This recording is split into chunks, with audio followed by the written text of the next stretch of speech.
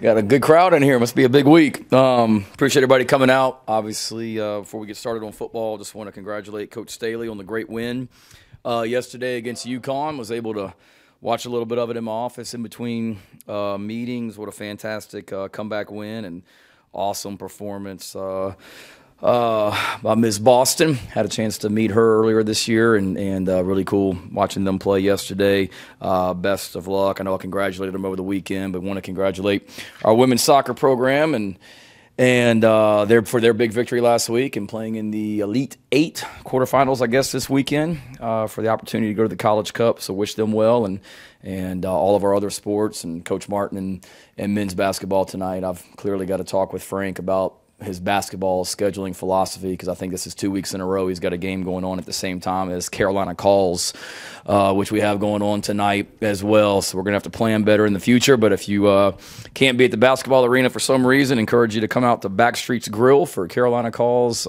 tonight with myself and Todd Ellis. But really appreciate all of our head coaches here at Carolina and the text messages and phone calls I got from them.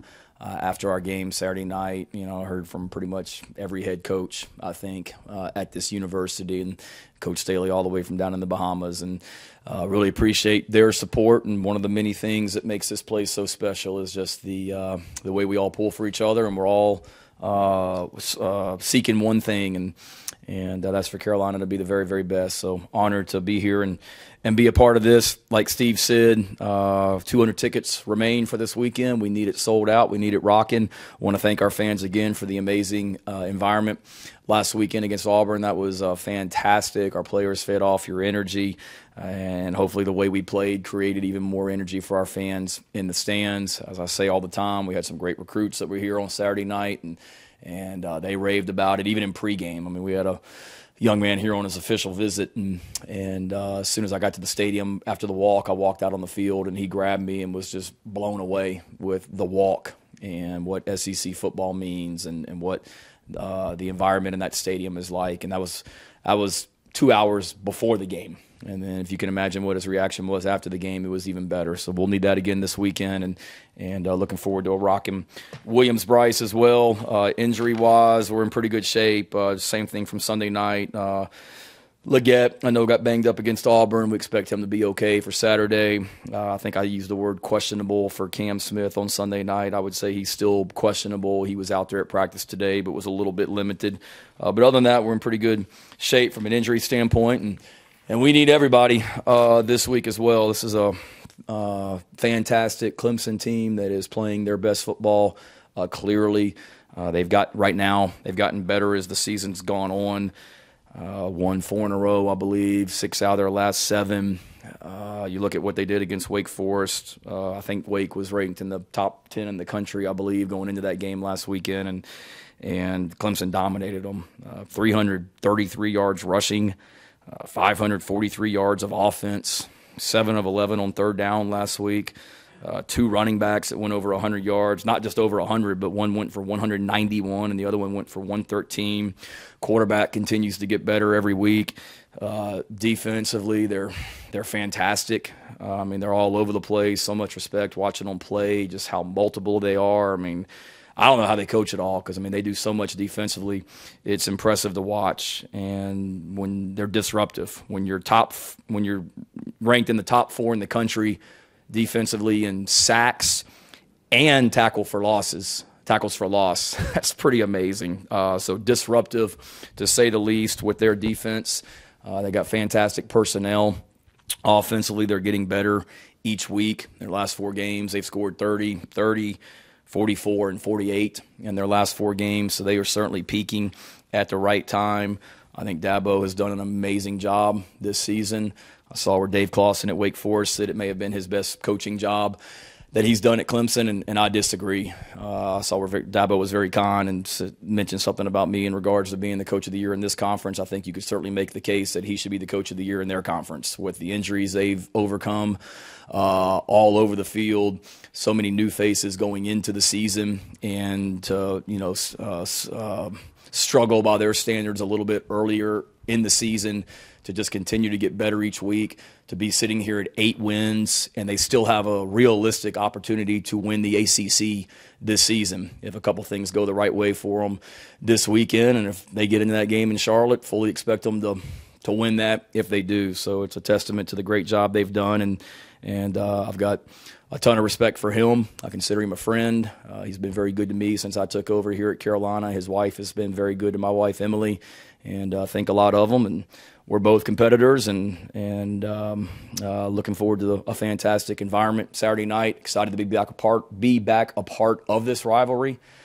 I've been a part of some great ones in my time here as a coach, I should say, starting with, when I was here as an assistant coach before. I think it's pretty cool that Dabo's the head coach now, because I can remember when we were both assistant coaches here. He at Clemson, he was the recruiting coordinator and assistant coach. I was the recruiting coordinator and assistant coach here. He was the interim head coach. I remember going up there on a rainy day in Clemson, and they beat us, and he ended up getting the job the next day, and the rest is history. So pretty cool that it's kind of come full circle in some ways, that we were both previously assistant coaches at our schools, and now we're both the head coach. Done a fantastic job there for sure, and it's great to be right back in the middle of this rivalry. It's one of the great ones in all of college athletics. I've been a part of the Egg Bowl in Mississippi. I've been a part of Oklahoma, Texas, and Virginia Tech, and Georgia Tech, but this one is right up there at the top, and I can't wait for Saturday night. Like always, we're going to need a great week of preparation. Got a big challenge, but excited for the opportunity. So with that, be glad to take any questions you guys and ladies have. Shane, some of your predecessors in the job have said, well, Clemson's a big game, but there's SEC games. The goal is to win an SEC championship. As a first-year head coach, how do you treat this game, especially for having been in this rivalry before? Yeah, I think there's a fine line.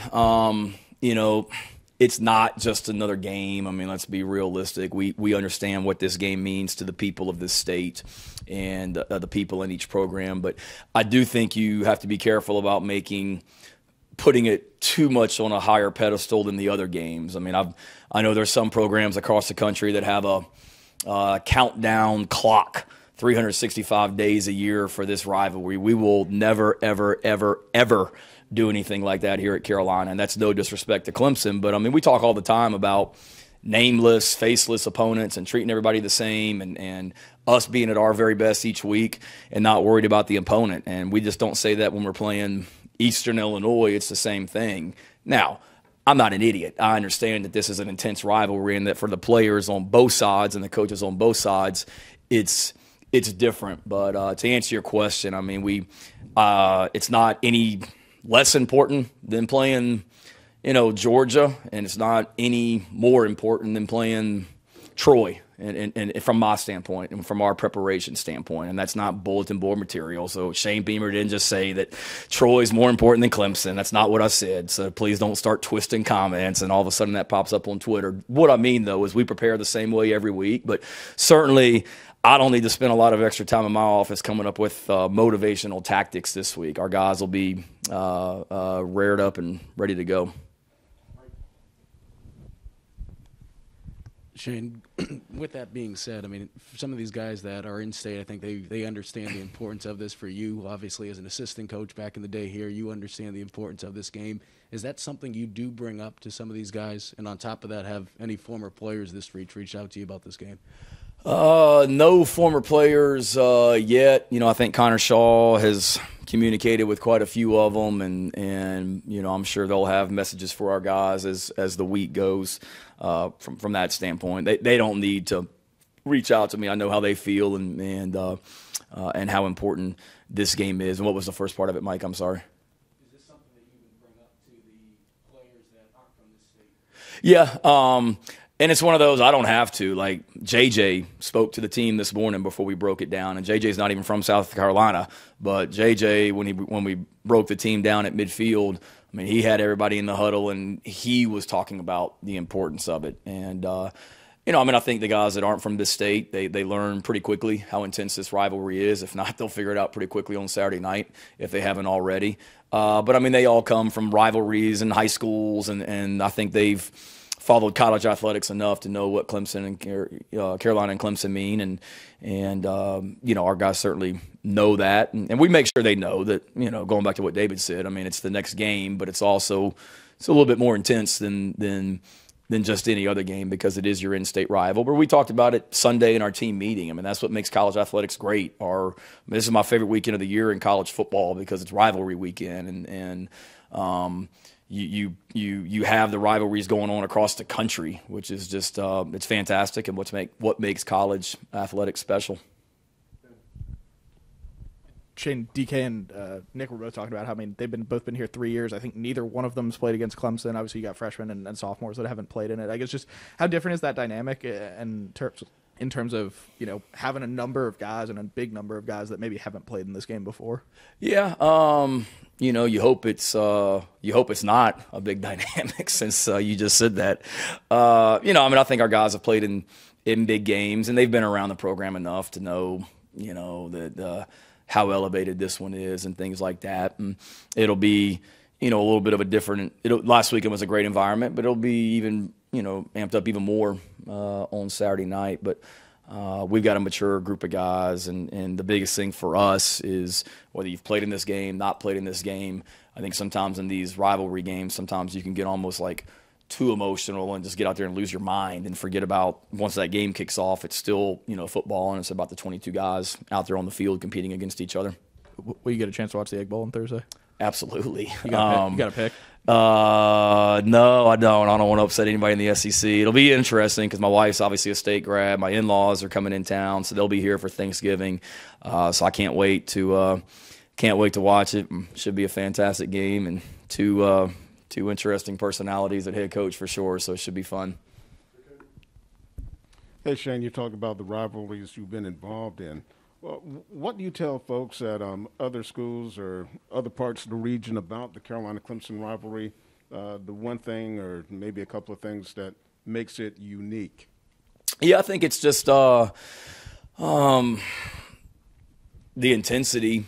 Obviously, for sure, 365, and I think the one thing that's unique in this rivalry is it's so many other sports, and you say, well, isn't that a big rivalry? But yes and no. I mean, Oklahoma State was big, but it wasn't like people just lived and died with what happened with the weekend baseball results and softball results when Oklahoma played Oklahoma State or whatnot. But with this, it's just so much. There's so much intensity on every sport here at Carolina when we play Clemson, which I do think is unique compared to other schools. And I think it's just the fact that you're in a state where there's no pro sports, necessarily right here in South Carolina. So it's Carolina, Clemson, and it's a small state, very much like Mississippi in a lot of ways. It's a small state, and you have these two programs, and one's in the ACC and one's in the SEC, and it's a bitter rivalry, but it makes it exciting. But it's two programs that I know I have great respect for their program, and appreciate the way they do things and the way they play. Shane, when you think about this rivalry when you were here last time, are there some things on the field, some moments that stand out to you that are locked back in there? Oh yeah. 2007, I can remember watching their field goal sail through the uprights that kept us out of a bowl game in 2007. 2008, that was Dabo got the job in 10? No, that was the year he got it. So 2008, rainy day, he gets the job. 2009, I remember all the talk that week was you can't kick it to C.J. Spiller, and I was coaching special teams. You can't kick it to C.J. Spiller when you kick off. And I'm like, well, I'll be dang. I mean, they got Jacoby Ford and Andre Ellington back there in front of them. Like, who do you want me to kick it to? And we kicked it to him on the opening kickoff. DJ and Stephon and all those guys were excited, and then we had a penalty because we were offsides. And I had a voice in my head that a coach told me a long time ago, nothing good happens on a re-kick. And I knew in my mind, don't do it again, Shane. Don't do it again. But then you had DJ Swearinger and those guys are like, kick it to him again. We'll go cover it again. we kicked it to him again. I think he went 85 yards for a touchdown the other way. So that one sticks with me. Thanks for bringing that one up. Won the game, thank God. And then we went up there in 2010, and that was obviously a fantastic season because we knew we were going to play in the SEC championship game the next week, and I went up there on a Saturday night and got after them pretty good. I remember Antonio Allen. I think I can still see it in my head. I think we brought in edge pressure off the edge, and he peeled with the back and intercepted it and ran it back for a touchdown. And that was a fun night. You know, my last time being in that rivalry. So yeah, some good moments and not so good moments, but great players and you know, I was, when I left here was 2010 and Clemson was just at that point getting ready to take off because I went to Virginia Tech and then we played them the next year in the ACC championship game, and obviously what they've done since then speaks for itself. But yeah, some good memories, but a lot of a lot of not so good ones, unfortunately. Earlier today, Coach Sweeney was saying that he remembers your son asking him for some gear several years ago. Wondering if your son still has that Clemson gear. He better not. And what that relationship has been like with you and Dabo. And your son used to be a Clemson fan and all that stuff. Yeah, appreciate Dabo telling that story in his press conference. First of all, the relationship is fantastic. I think that the world of him.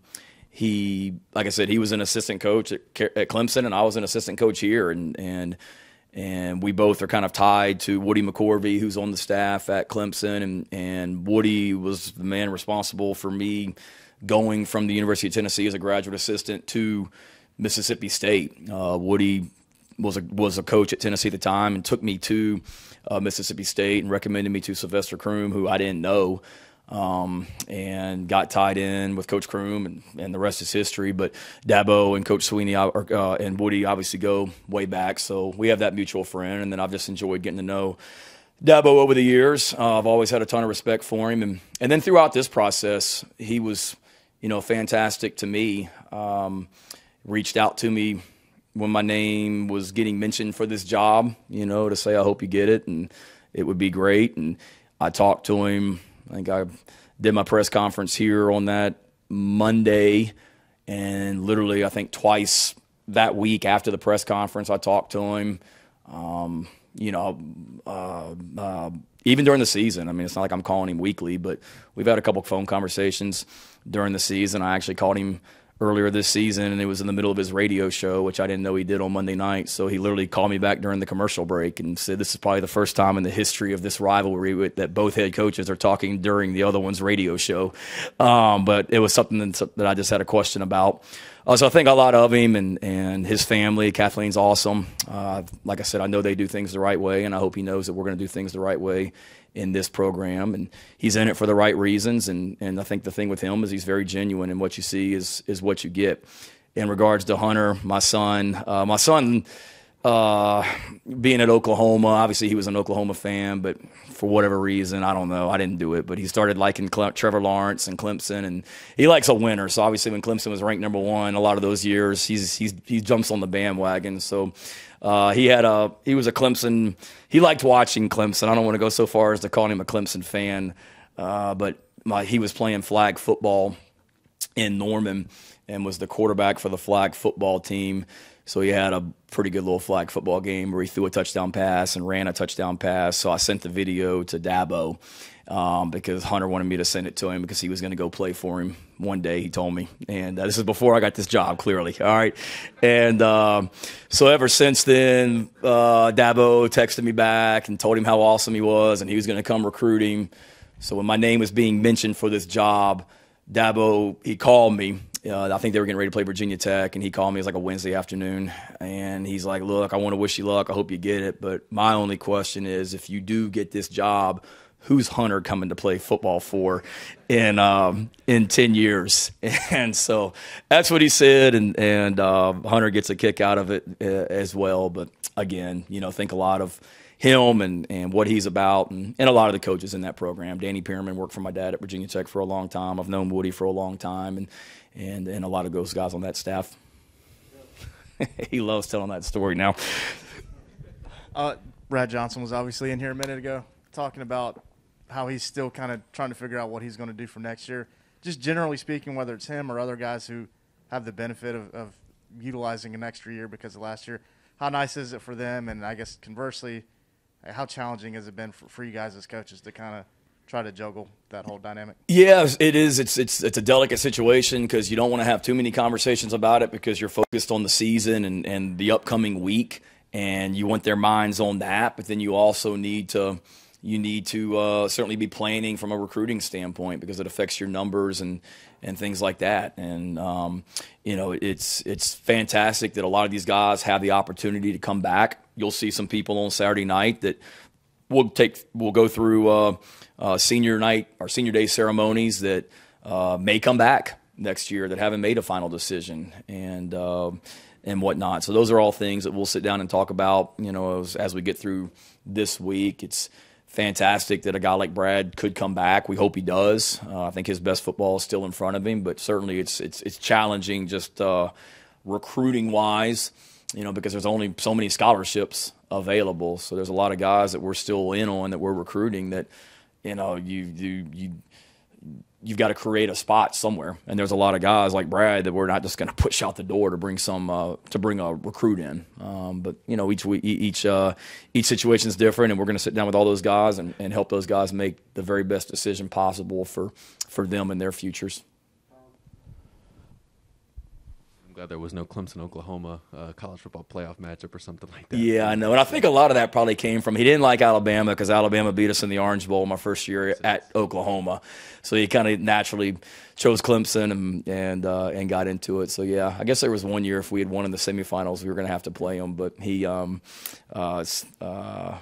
he's all Carolina right now. Because I asked him the other night, what are you going to do if Dabo asks you? And I think he's ready for the question. So it seems like he better be. Right. Train him up well. It seems like with this defense, you're not only getting impact and contributions from the returners, but a guy like Carlins has the big pass breakup the other night, and you're getting, Marcel Stiles played a lot of big minutes.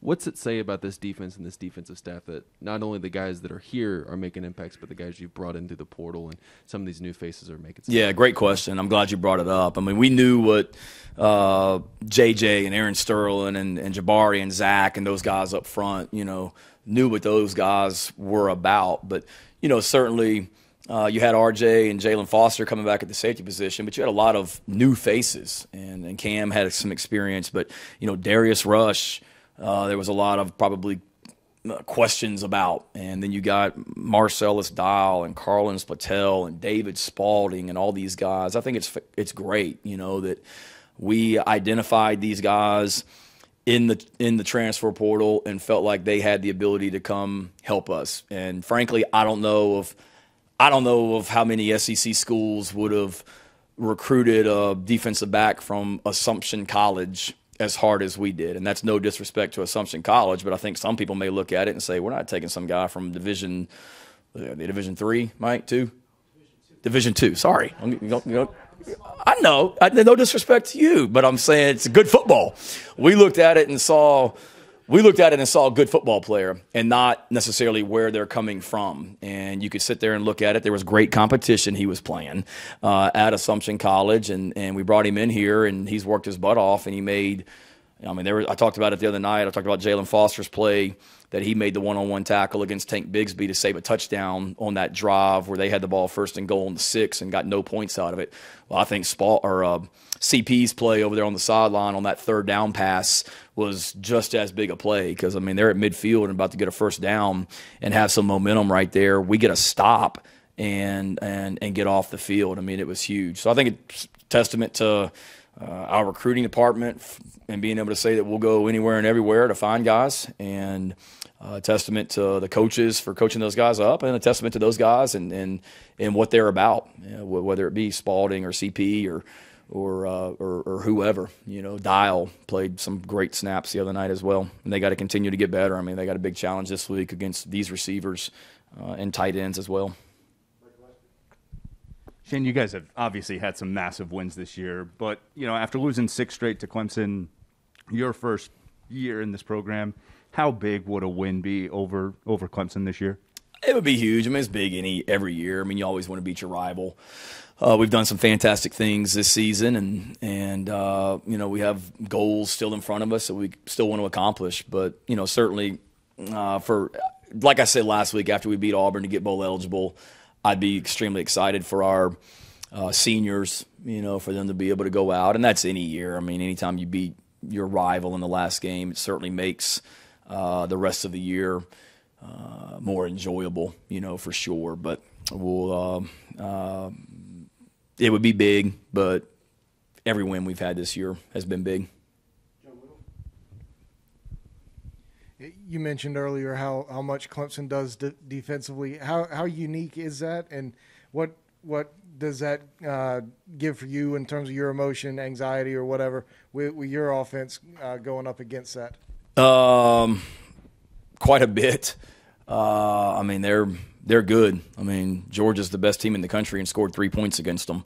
I mean, the only reason they scored 10 was they ran a touchdown back for a touchdown. So we know the weapons that Georgia has on offense, and they scored 3 points against them. And I know that Clemson's had some injuries since then, but they haven't had that many on defense. I mean, you watch Murphy and Thomas, the way they rush the passer, and I got so much respect for the linebackers and the way they play. I mean, and the defensive backs. I mean, they're really, really good. They're really, really athletic. They're really, really well coached. They're really, really disruptive. You know, I mean, we know what Wake Forest is about offensively, and it seems like they were in the backfield before the quarterback wanted to throw the football every single time Saturday watching that game. So it's certainly a challenge, and they're really good. They're really well coached, and then they're just so multiple. I mean, normally you could, you know, go out and say, okay, we're going to run these plays, and when we line up in this formation, they're going to be in this front, and there's a pretty good chance they're going to be in this coverage. And you're probably going to get these 2 or 3 pressures out of it. With these guys, I mean, it's like you got to be careful in what you do offensively, because you can't practice everything against every look that you're going to get from Coach Venables and the defense. I mean, they're so multiple. You just got to be really sound in what you do, and be able to execute the plays you call, know how to, against a multitude of fronts. I mean, you sit there and look at 22. I mean, you don't know where he's going to line up. He may be a defensive end. He may be an outside linebacker. He may be an inside linebacker. He may be a safety. It's challenging. So we've really got to do a great job of just communicating and making sure we're all on the same page. I mean, they're going to get some negative plays against us. I mean, we don't expect every single play to necessarily be a positive play. I mean, they're good. We just got to make sure that we make enough plays in the run game and pass game ourselves to be able to move the football, because not many teams have been able to do that consistently over and over and over again. Shane, I know there's been weight issues and injuries and stuff, but to the average fan out there that might say, why hasn't this Jason Brown guy, why didn't he play earlier? And what can you say about, you know, the way he's sort of progressed the second half of the season? Yeah, I think I'm really proud of him in the way that he's progressed. As far as your first question, Gene, I think a lot of it was just operating the offense, and not that we were too complicated for Jason, so we don't need to start with they were running a pro-style offense that was too complicated for him to learn, because that's not the case at all. But just as far as the confidence to make calls, to know exactly what we were doing, for the other 10 guys out there to get all of them on the same page, because there's a lot on the plate of the quarterback. He back in August, he wasn't where he needed to be, you know, right now. I mean, I'll use a play in I think it was the Eastern Illinois game. I mean, Eastern Illinois brought like a 0 blitz, meaning like max pressure, and there's nobody. There's one-on-one with EJ, and he had EJ wide open on the left side, and I'm pretty sure he didn't get rid of the ball to EJ, and he took a sack on it, when it really should have been, if he just throws that ball up to EJ, it's probably a touchdown. Just little things like that. And I'm not saying that nobody made a mistake in the game against Eastern Illinois except him, but just things like that of just understanding protections and pressures and things like that he was a little bit behind on. Luke Doty gave us some athleticism at that position and is a good quarterback. Zeb had a little bit more experience because he had been coaching, so that's why we went to Zeb. But it was never because we didn't have confidence in Jason.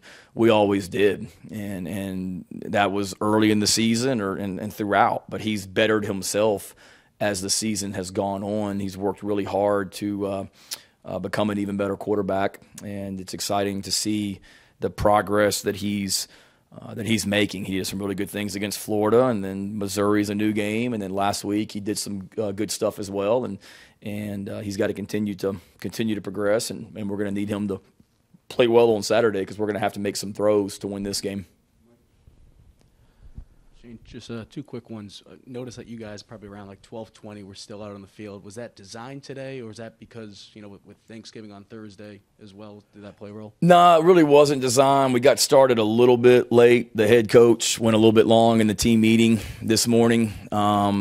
It was pretty energetic, and we had some good stuff we were doing and talking about. We were recognizing a lot of the freshmen that are redshirting, some of the gains they've made in the weight room this season.